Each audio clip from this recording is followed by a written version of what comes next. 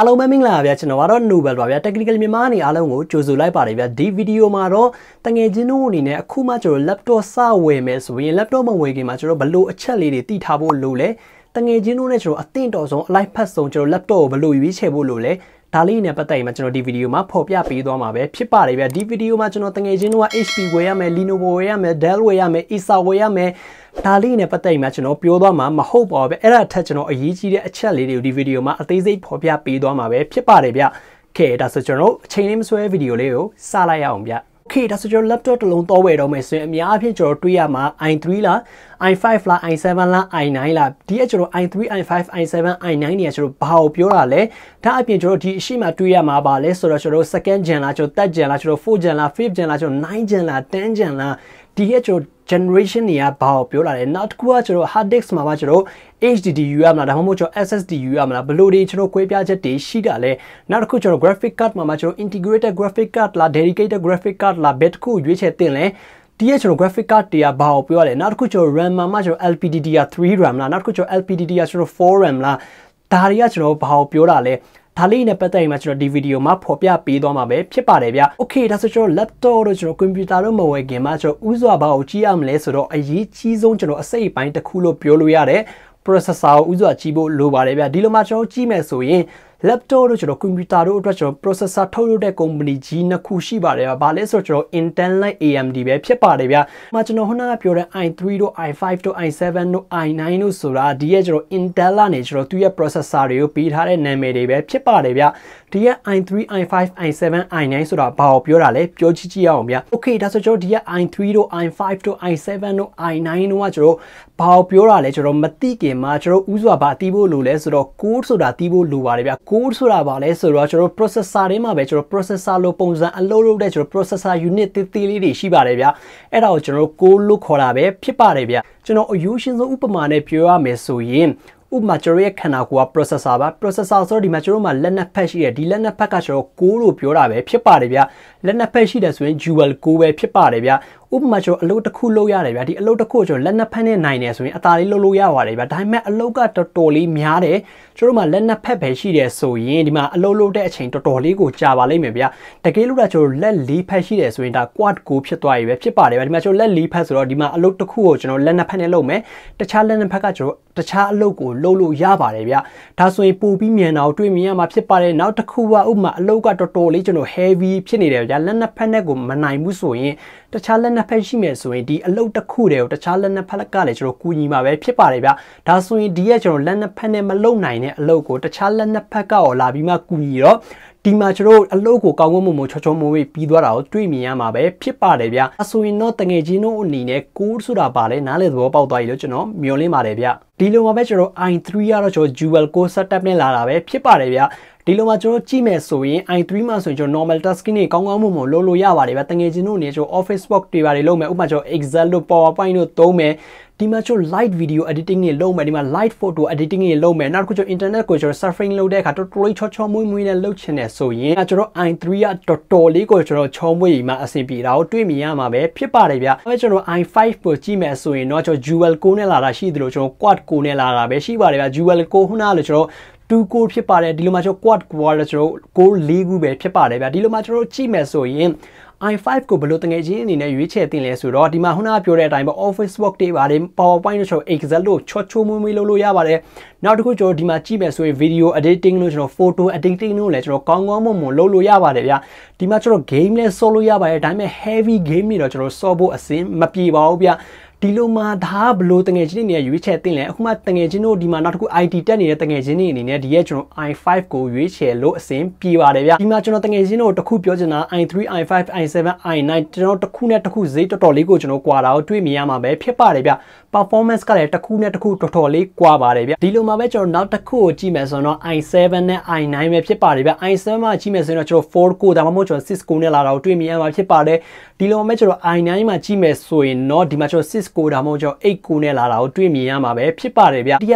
i7 နဲ့ i9 ကိုဘယ်လိုတငယ်ချင်းအနေနဲ့ရွေးချယ်ဖို့လိုလဲဆိုတော့ဒီမှာကျွန်တော် heavy software တွေသုံးမယ်ဗျ video editing တွေကိုကျွန်တော် heavy လုပ်မယ်ကျွန်တော် 4K video editing တွေလုပ်မယ်ကျွန်တော် game ကိုကျွန်တော် heavy game တွေစော့မယ် photo editing software တွေကိုလုံးဝကျွန်တော်တို့ heavy software တွေသုံးမယ်ဆိုရင်တော့ဒီကကျွန်တော် i7 နဲ့ i9 ကတငယ်ချင်းတို့အတွက်တော်တော်လေးကိုကျွန်တော်အဆင်ပြေပါလိမ့်မယ်ဗျ heavy software သုံးချင်တဲ့သူတွေအတွက်ဒီကကျွန်တော် i7 နဲ့ i9 ကတော်တော်လေးချောင်းမွေးတာကိုတွေ့မြင်ရမှာပဲဖြစ်ပါတယ်ဗျ Okay ဒီလိုမှကျွန်တော် not တစ်ခုကိုကြည့်မယ်ဆိုရင်တော့ RAM ပဲဖြစ်ပါတယ်ဗျ random access memory ဒါကကျွန်တော် computer တစ်လုံးပဲဖြစ်စေကျွန်တော်တို့ဒီမှာ laptop တစ်လုံးပဲဖြစ်စေကျွန်တော်နောက်ဆုံးကျွန်တော် smartphone တစ်လုံးပဲဖြစ်စေတော်တော်လေးကိုအရေးကြီးပါတယ်ဗျဒီလိုမှကျွန်တော် i3 မှာကြည့်မယ်ဆိုရင်တော့ RAM 4GB နဲ့လာတော့တွေ့မြင်ရမှာဖြစ်ပါတယ်ဒီလိုမှကျွန်တော် i5 မှာကြည့်မယ်ဆိုရင်တော့ RAM 8GB နောက်တစ်ခုကျွန်တော် i7 တို့ i9 တို့မှာကြည့်မယ်ဆိုရင်တော့ဒီမှာ RAM 16GB ဒါမှမဟုတ်ကျွန်တော် 32GB နဲ့လာတဲ့ကျွန်တော် PC ကိုလည်းရွေးချယ်လို့ရပါတယ်ဗျ Okay ဒီလိုမှပဲကျွန်တော်နောက်တစ်ခုကတော့ hard disk ပဲဖြစ်ပါတယ်ဗျ hard disk ကကျွန်တော် data တွေကို store လုပ်တဲ့နေရာဖြစ်ပါတယ်တော်တော်လေးကိုကျွန်တော်အရေးကြီးတဲ့အစိတ်အပိုင်းတစ်ခုပဲဖြစ်ပါတယ်ဗျဒီလိုမှကျွန်တော် market ထဲမှာအများအပြားကြည့်မယ်ဆိုရင်တော့ကျွန်တော် hard disk အမျိုးအစား2မျိုးလာတာကိုတွေ့မြင်ရမှာပဲဖြစ်ပါတယ်ဗျပထမတစ်ခုကတော့ကျွန်တော် HDD ကျွန်တော် hard disk drive နဲ့နောက်တစ်ခုကတော့ကျွန်တော် SSD ကျွန်တော် solid state drive ပဲဖြစ်ပါတယ်ဗျဘယ်လိုကွာခြားချက်တွေရှိလဲဆိုတော့ကျွန်တော် HDD ကကျွန်တော်ဈေးကပုံမှန်အနေထားပဲရှိပါတယ်ဒါပေမဲ့သူ့ရဲ့ကျွန်တော် read write speed ကလည်းပုံမှန်အနေထားပဲဖြစ်ပါတယ်ဗျဒါပေမဲ့ကျွန်တော် SSD ကဈေးများပါတယ်ဒါပေမဲ့သူရဲ့ read write speed ကတော်တော်လေးကျွန်တော်မြန်တာကိုတွေ့မြင်ရမှာပဲဖြစ်ပါတယ်ဗျဒီလိုမှတကယ်ကျွန်တော်နဲ့ read write speed မြန်တာလို့ရင်ဆိုရင်တော့ SSD ကအဆင်ပြေပါလိမ့်မယ်ဗျဒီလိုမှပဲကျွန်တော်နောက်တစ်ခုကိုကြည့်မယ်ဆိုရင်တော့ graphic card ပဲဖြစ်ပါတယ်ဗျကျွန်တော် graphic card ကိုအရိုးရှင်းဆုံးပြောရမယ်ဆိုရင်တော့ကျွန်တော် screen ပေါ်မှာပြနေတဲ့ကျွန်တော်ရုပ်ပုံတွေကဒီ graphic card ကြောင့်ပဲဖြစ်ပါတယ်ဗျဥပမာကျွန်တော် video တွေကြည့်တယ်နောက်တစ်ခုကျွန်တော်အဓိကပြောရမယ်ဆို game တွေကစားတဲ့အခါမှာကျွန်တော် graphic card ကောင်းကောင်းနဲ့စော့မှာဒီရဲ့ game ရဲ့ကျွန်တော်ရုပ်ထွက်ကတော်တော်လေးကိုကျွန်တော်ကောင်းမွန်တာကိုတွေ့မြင်ရမှာပဲဖြစ်ပါတယ်ဗျဒါကျွန်တော်အကျိုးရှင်းဆုံးနဲ့ကျွန်တော် graphic card ကိုပြောလိုက်တာပဲဖြစ်ပါတယ်ဗျ graphic card မှာကျွန်တော် integrated graphic card နဲ့ကျွန်တော် dedicated graphic card ဆိုပြီး2မျိုးလာပါတယ်ဗျကျွန်တော် integrated graphic card ကဘယ်လိုအလုပ်လုပ်တာလဲဆိုတော့ဒီမှာကျွန်တော်မှာ RAM ရှိရဗျဒီက RAM ကိုပဲကျွန်တော် graphic card အဖြစ်ကျွန်တော်အသုံးပြုလိုက်တာပဲဖြစ်ပါတယ်ဗျ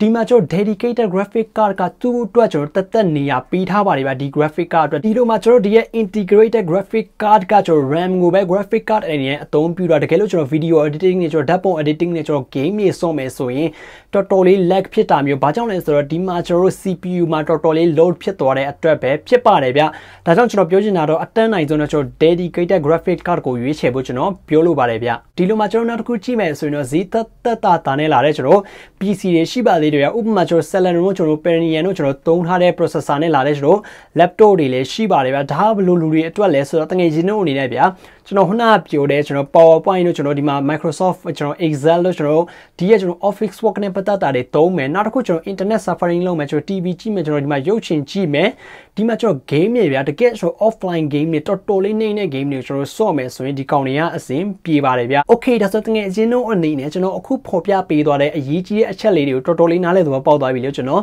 ်မျောလင့်ပါတယ်ဗျ screen size ကတော့တငယ်ချင်းတို့ပေါ်မှာမူတည်မှပဲရွေးချယ်ရမှာဖြစ်ပါတယ်ဗျဒီလိုမှတငယ်ချင်းတို့အနေနဲ့ကျွန်တော် office work မှာကျွန်တော် PowerPoint တို့ကျွန်တော် Excel လို့ဘာလို့ဒီရဲ့ office work နဲ့ပတ်သက်တာတွေသုံးမယ်နောက်တစ်ခုကျွန်တော် light video editing လုပ်မယ် light photo editing လုပ်မယ်ဒီမှာ game လဲကျွန်တော်နည်းနည်း light ဖြစ်တဲ့ game တွေကစားကြည့်နေဆိုရင်တော့ဒီမှာကျွန်တော်i3 ကတော်တော်လေးကိုကျွန်တော်အဆင်ပြေပါလိမ့်မယ်ဗျ Okay ဒီလိုမှကျွန်တော်နောက်တစ်ခုကတော့တငယ်ချင်းတို့အနေနဲ့ကျွန်တော် video editing တို့ကျွန်တော် photo editing တို့ကျွန်တော်ပုံမှန်ကျွန်တော် software ကိုသုံးပြီးမှကျွန်တော် edit လုပ်မယ်နောက်တစ်ခုဒီမှာ IT ကျောင်းသားတွေအနေနဲ့ကျွန်တော် IT မှာသုံးတဲ့ software တွေကိုသုံးမယ်ဒီလိုမှကျွန်တော် game နဲ့ဆော့မယ် game ကကျွန်တော်လုံးဝ high end game တော့မဟုတ်ပါဘူးဗျအလဲ game လောက်ကိုဆော့မယ်ဆိုရင်တော့ဒီမှာတငယ်ချင်းတို့အတွက်i5 ကတော်တော်လေးကိုကျွန်တော်တို့အဆင်ပြေပါလိမ့်မယ်ဗျဒီလိုမှပဲကျွန်တော်နောက်တစ်ခု i7 နဲ့ i9 ကဘယ်လိုတငယ်ချင်းတွေရွေးချယ်တင်လဲဆိုတော့လုံးဝ video editing ကို heavy video editing တွေလုပ်မယ် heavy ကျွန်တော် photo editing တွေလုပ်မယ်ဒီမှာကျွန်တော် 4K video editing တွေလုပ်မယ် game နဲ့ကျွန်တော် heavy game တွေစော့မယ်တခြားကျွန်တော် heavy software တွေသုံးမယ်ဆိုရင်တော့ i7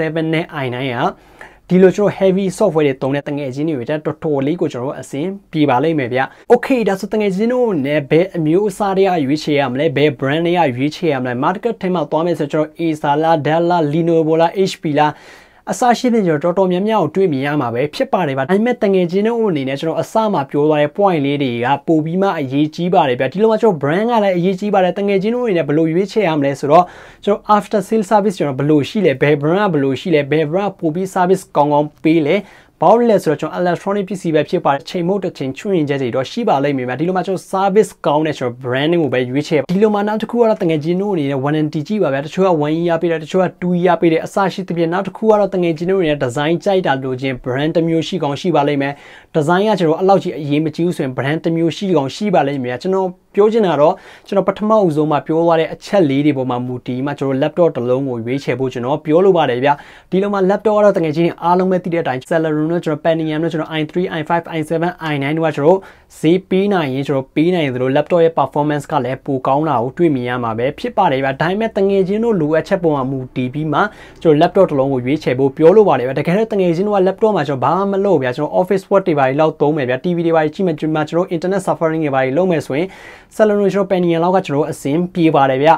ဒီရဲ့အချက်ပေါ်မှာမူတည်မှတကယ်ချင်းတို့လိုအပ်ချက်ပေါ်မှာမူတည်မှကျွန်တော် laptop တစ်လုံးကိုရွေးချယ်ဖို့ပြောလိုပါတယ်ဗျာ Okay ဒါဆိုကျွန်တော်ဒီဗီဒီယိုလေးကတော့ဒီလောက်ပါဗျာဒီမှာကျွန်တော်အခုပြောသွားတဲ့အချက်တွေထဲမှာကျွန်တော် miss ဖြစ်သွားတဲ့အချက်တွေရှိကောင်းရှိပါလိမ့်မယ်ဘာလို့လဲဆိုတော့ကျွန်တော် computer expert တစ်ယောက်လည်းမဟုတ်ပါဘူးဗျာဒီမှာကျွန်တော်လေ့လာသိရှိသလောက်ကျွန်တော်အတွေ့အကြုံရှိသလောက်ကိုကျွန်တော်ဖော်ပြပေးလိုက်တာပဲဖြစ်ပါတယ်ဗျာအားလုံးပဲဒီဗီဒီယိုလေးကိုနှစ်သက်မယ်လို့ကျွန်တော်မျှော်လင့်ပါတယ်ဗျာတကယ်ချင်းတို့အနေနဲ့ကျွန်တော်ဘယ် point တွေကျွန်တော် miss ဖြစ်သွားလဲကျွန်တော် comment မှာဖော်ပြပေးဖို့မမေ့ပါနဲ့လို့ကျွန်တော်တောင်းဆိုပါတယ်ဗျာခဲဒါဆိုကျွန်တော်တို့လာမယ့်ဗီဒီယိုတင်မှပြန်စုံလိုက်ကြရအောင်ဗျ